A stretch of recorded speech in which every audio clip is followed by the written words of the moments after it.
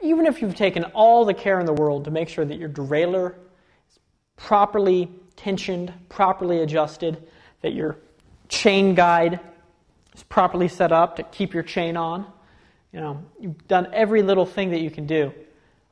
Sometimes your bike just still doesn't stay in gear or won't want to shift. So, we call it skipping. Or, call it a lot of other things too. But for the sake of this, we're going to call it skipping.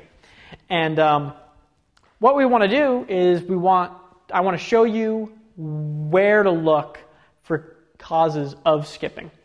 One thing to do is slowly go through the cog set. No, excuse me, I got to go through the other way. But we want to go through the cog set, and we want to look, by sighting down, we want to look for a cog that's out of whack.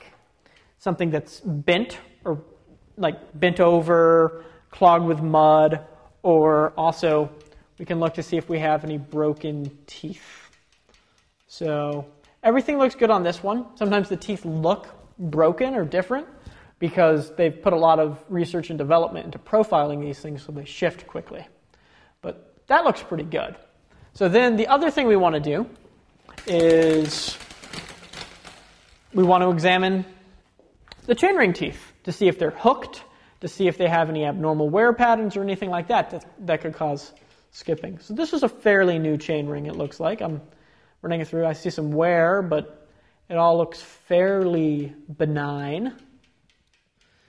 If things start to get severely hooked or peaked, or start to look like a shark fin where one side is still solid and the other side is worn away, it's time to replace. But we look pretty good here. So, just sight down from the top, see if everything looks straight. So I'm pretty happy with that too.